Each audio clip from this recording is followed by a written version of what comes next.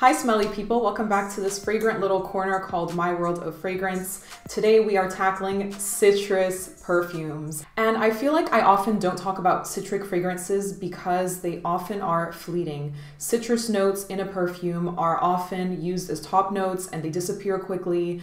So, you know, the fragrance is often a short pleasure. So just keep that in mind, that the more realistic a citrus is going to be, the lemons, the bergamots, all of that, the more likely that they are going to disappear quickly. And then often if you have citric fragrances that last a long time, they often are more on the synthetic side. So they don't get, you don't get that fresh citrus scents in the same way. So it's kind of like taking a compromise. If you want a long-lasting fragrance that is citric, it's not going to smell as natural. If you want a natural smelling citric fragrance, it will often not last as long. But I digress. Let us talk about the straightforward lemon citrus fragrances to begin with.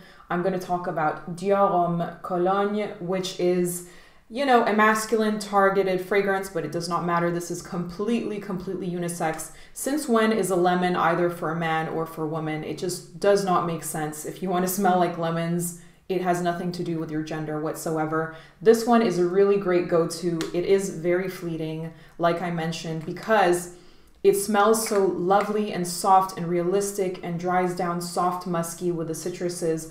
I do not reach for this one very often, also because it is very fleeting. But if you are looking for that quick injection of a nice citrus, refreshing on a hot summer day, this is one that you definitely should throw in your bag so that you can top it up during the day. And it's just a great go-to citrus fragrance cologne that I would recommend to absolutely anyone who would like to smell like some nice lemons in the shade. I would like to bring the brand Floris London to your attention. If you are looking for a citrus fragrance, this is a really nice old school house, and the one that I have here is Jermyn Street. This is more of a sharp citrus that also incorporates some of those fougere herbal qualities into it. But also there's one called Lime from Floris London, which is a really lovely, realistic citric fragrance with some linden blossom in there as well. And these, I would say, last slightly more than the Dior Homme Cologne, but still, if you want that realistic citrus, you will most of the time have to compromise a little bit. But Floris does some amazingly classic scents, and they definitely do some good citrus fragrances. Also, Floris, for an uncommercial brand, is quite reasonably priced, so that's another thing that's amazing about them. The next fragrance is probably the first full-on citric fragrance that I ever bought. It is Versace Versense. Isn't it called Versense? Yeah, it's called Versense. I haven't reached for it for a while, but this is probably like my 6th bottle or something of this fragrance. This is a nice, cute 30 ml. It's affordable. The reason why I gravitated towards this fragrance was because I was looking for a citrus fragrance, and this one is marketed towards women, but I didn't want to smell like syrupy sweet or anything like that. I just wanted straightforward citruses. This is citruses with woods, and the reason why I liked it is because it is definitely unisex. It smelled slightly masculine. The sales associate was telling me, yeah, this one smells a little bit manly. I was like, does it really? Like, it just smells like citruses with slight woods. But yeah, I think that this one is a great bang for your buck fragrance. Whenever I see it on discount or whatever, I like to wear it. I also got my mom onto this one, and that just shows you that, you know, even a woman who usually goes for classically feminine fragrances can pull this one off easily. It dries down musky and beautiful. It has a nice projection as well, I find, and has always been kind of a compliment getter. But yeah, this one is a really nice go-to citrus for me. I pack this one with me every time I go on holiday, and I don't have to think too much about it. A no-brainer citric fragrance. The next fragrance that I absolutely love is from the house of Lubin. It is called Gin Fizz, and this is an effervescent, fizzy gin tonic type of drink. It is bergamot with those realistic citruses that are kind of fizzly and sparkling, and then with juniper berry as well, which is what is in gin. So this one is so realistic and delicious. You can't keep that sparkliness all throughout the fragrance. It's there in the beginning and the mid, and then it dries down slightly irisy leathery, which is very classy and cool. but this one is an awesome one from Lubin. Now I'm going to talk about citric fragrances that incorporate ambroxan, because ambroxan just really helps cut through the high heat. I know some people aren't, you know, super fans of these types of aroma chemicals, but there are a lot of other people who do enjoy them. And Cousin Flora by Penhaligon has it. This is a lovely citrus fragrance that dries down musky and approachable. It kind of has that clean laundry musky dry down, and then with a lot of ambroxan in it as well, which makes it, you know, project nicely, swoosh around when you move your garments. And this one is, yeah, it's just one of those no-brainer. I feel like citrus in general are just like no-brainer fragrances. They're inoffensive. Unless you're wearing something that smells like actual like toilet cleaner detergent, which some fragrances on the market do, they just go overboard. If you choose a nice, light, realistic citric fragrance, then no one is going to be bothered whatsoever. And Cousin Flora is one of those.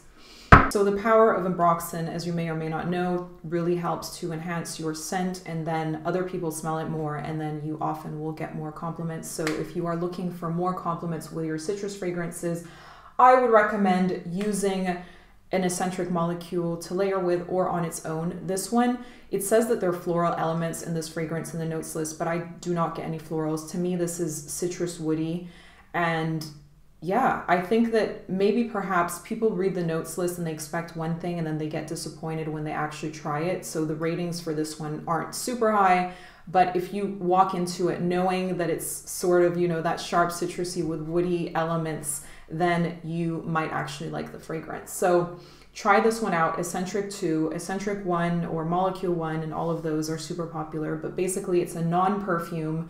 It is affordably priced, and it is one that just stays on your clothes, and even you will stop smelling the fragrance, but as you move, other people will smell the fragrance. So it definitely is one of those, you know, things that you wear knowing that people around you are going to smell you and appreciate. So Escentric 2. Now I'm going to talk about a classic aromatic citric fragrance, and it is Jicky by Guerlain. This is, you know, one of the historical perfumes out there, and this is interesting if you want to smell a little bit more elevated. So you don't just smell like citruses, but you also have this old world charm to you. If you like fragrances like Pour Monsieur by Chanel, if you like to have some barbershop quality to your fragrance that is citric, smell a little bit soapy and just upscale, then definitely try out Jicky. And I love that old world vibe. It's not for everyone, but if you do love that, then definitely check that one out. Now we have a fragrance that's kind of a wild card that I've kind of just thrown in here because I don't know, I don't like things to get too redundant. And so I've thrown in a rhubarbe because if you're looking for a fresh citric fragrance, you absolutely might want a lovely drink of rhubarbe. It is Eau de Rhubarbe Écarlate by Hermès. This is my favorite rhubarbe fragrance that I've been able to find so far. I also want to try the Zoo's Rhubarbe My Love. Can you please let me know if you've tried it, if that is also equally fresh or like comparable to this fragrance. But those are so hard to find. Hermès is widely available and distributed, and this is just a delicious rhubarbe drink. So refreshing. Slightly sweet because rhubarbe is, so it's a really nice realistic take on it. No, it does not last, you know, forever and ever, but that's okay for me. This is a nice replenishing type of fragrance that I like to wear in the summertime. If you like to wear things like D&G L'Impératrice, then this is like an upgrade from that fragrance. It is, yeah, it is just so mouth-wateringly realistic and fresh and delicious.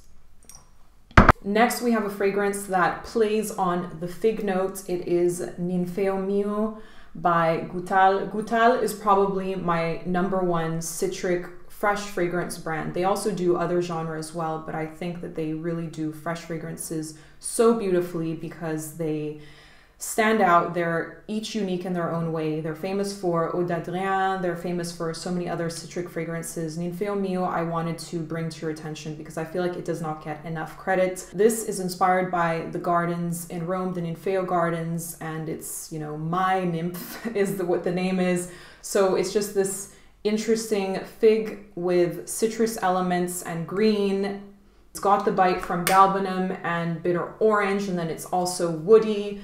So this one I find to be an interesting take on a fresh fragrance that is not just citruses. So check that one out. Next, we've got a fragrance that is more obviously green, and it is based on the ivy note. I feel like ivy is not spoken about enough because it is interesting. It's like a nice alternative to a sharp citrus again.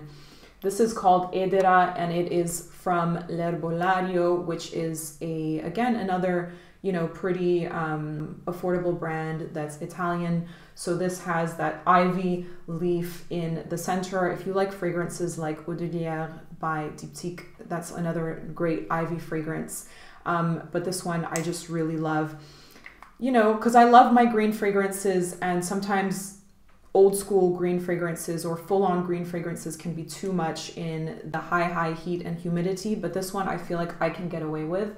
So check this one out, and check out L'Herbolario in general if you can get a hold of them. They're all over Italy, but I'm not sure about the rest of the world, but try to find them. Then it wouldn't be a fresh fragrance video without Acqua di Parma, the kings of fresh fragrances. For most people, I just said that Goutal is my go-to. Acqua di Parma, I would say, is like a close second.